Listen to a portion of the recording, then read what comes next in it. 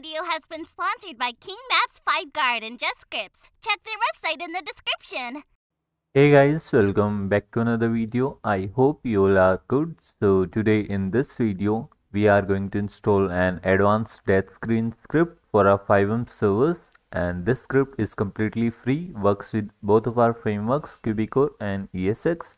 So make sure to watch the video till end. Then if you like this, you can easily install it in your server. I will provide you the link in the description box, so you have to go there.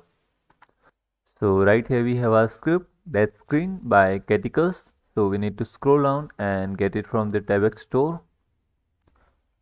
It's right there, as you can see, completely free. So you need to get it and download it from your keymaster.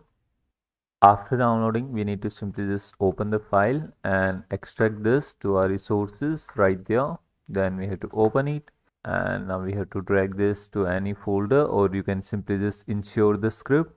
So I'll just put it in standalone. Then we have to go back to our server back, and we need to simply just restart the server once and join it back to use our new death screen script. So we are in the server back. Now we have to spawn to our last location,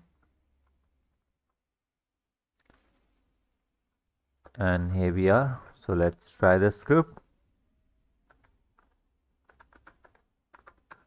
and you can use this command test death. And as you can see, you will get to see this type of UI interface.